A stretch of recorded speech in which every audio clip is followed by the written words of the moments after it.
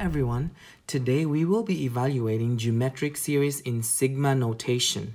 So we have an example right here. We are given a sigma notation and we want to evaluate this. Evaluating sigma notation means what is the sum of this geometric series right here. So the first step that we are going to do is to find we're going to list them all out so we can see a better picture of what these numbers are that are contained in this sigma notation. So I'm going to go ahead and write, since there are 7 of them, so I'm going to write 7 blanks. So that's 1, 2, 3, 4, 5, 6, 7. So I did 7 blanks.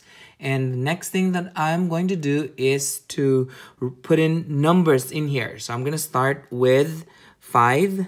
So that's the first term. And then since we say that it is in the multiplier is 2, so I go 10. 10 times 2 is 20. 20 times 2 is 40. Then we go ahead and say 80 times 2 is 160. Times 2 is 320.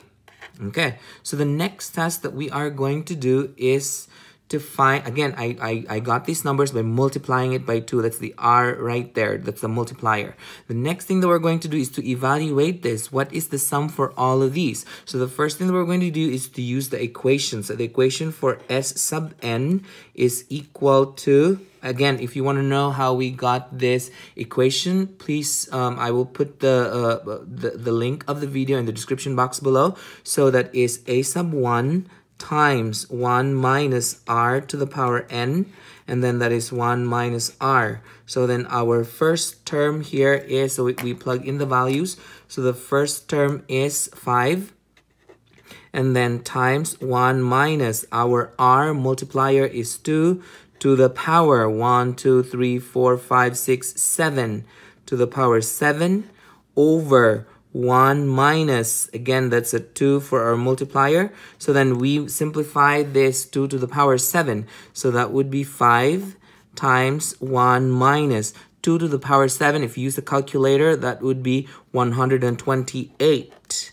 And then that is 1 minus 2 is a negative 1. Simplifying this further, this would give us 5 times negative 127 over negative 1. And then if we do all the math here, this should come out 635. This is the sum of this, 635. Now let's check using the calculator. We add all of these together. So let's see what that is. So 5 plus 10. So I'm going to show the work over here. So that is 5 plus 10 plus 20 plus 40 plus 80 plus 160 plus 320. And the answer is 635. Okay, what I would want you to do is I would encourage you to pause the video and try this problem out on your own. And when you're done, unpause it and check your answer. Okay, so let's get started. So let's see if you get the same answer as this. So first thing that we're going to do is to write this all out, just like how we did it on the first one. So there are 5 blanks that we're going to create. So that's 1, 2, 3, 4, 5. So I created 5 blanks. And what are we going to put on the blanks would be, this is the first term. So I'm going to write 20. And then please remember that the multiplier is 1/4. That means that we are supposed to multiply each of these by 1/4, multiply this by 1/4, multiply this by 1/4, and multiply this by 1/4. Okay, so 20 times 1/4 is 5, and then 5 times 1/4 is 5 over 4th. 5 times 1/4 is 5 over 16. 5 times 1/4 is 5 over 64.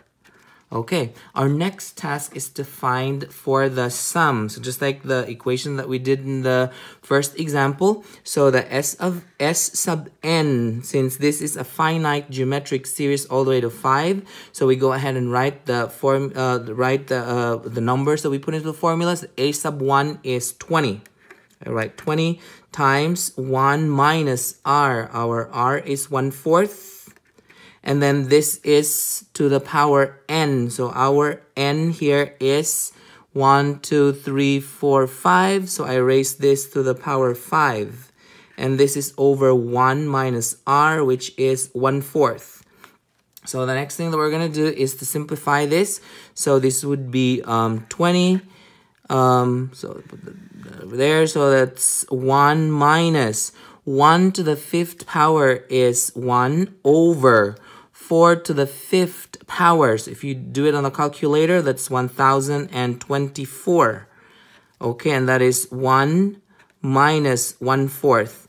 Now in this problem right here, we don't have the same denominator, so then we are going to simplify this. So since they don't have the same denominator, so that means I am going to multiply each of these by, so I'm just going to multiply this by 1024, and I'm going to multiply it with a bottom number of 1024.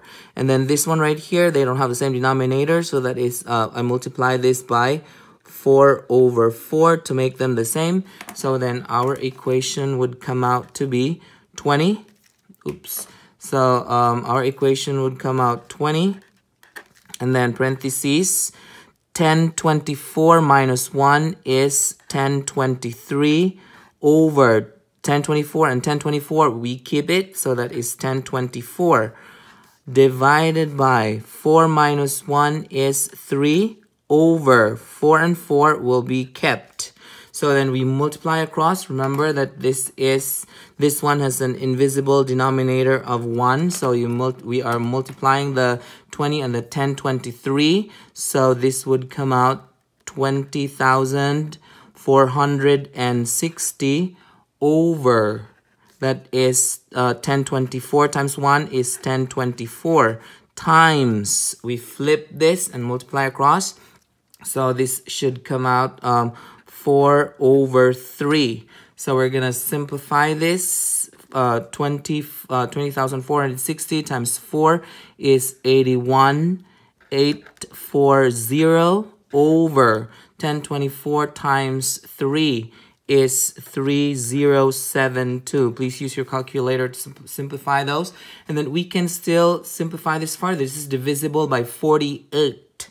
So this is divisible by 48. So I can go ahead and divide this by 48, divide this by 48. So then the final answer for this is 1,705 over 64.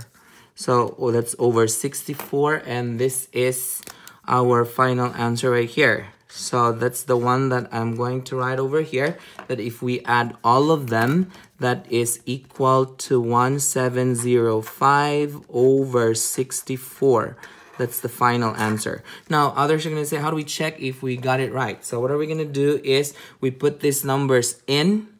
So I'll put it in here. So that would be, we start with 20 plus 5 plus 5 divided by 4 plus 5 divided by 16 plus 5 divided by 64. So that is our answer right there. Now, if we divide these two together, 1705 divided by 64, the answer is a match. So this is the decimal version, this is the fraction version, but I want you to do the fraction version each time. Now let's have the last example here. So as you can see, this is an example of an infinite geometric series, because we see that it has this infinite symbol on top. They're pretty much the same thing, but the top here, it doesn't stop on 5, but it goes to infinity. So we write this out first. So it's still the same thing. So we can go ahead and say 20 plus 5 plus 5 over 4. After the third term, you can go ahead and write 3 more dots. That means it's not going to end. So the formula to solve for the sum for an infinite geometric series is a sub 1 over 1 minus r. So in this case, our a sub 1 is 20 divided by 1 minus, again, it's 1/4 for our r. Since they don't have the same denominator, so I multiply this by 4/4. So then our equation would come out to be 20/4 minus 1 is 3/4. So then this would come out to be 20 times 4/3. So 20 times 4 is 80/3. And this is our sum for this infinite geometric series. So I go ahead and write 80/3 as our answer to this. If you find this video helpful, please like and subscribe for more math videos. See ya!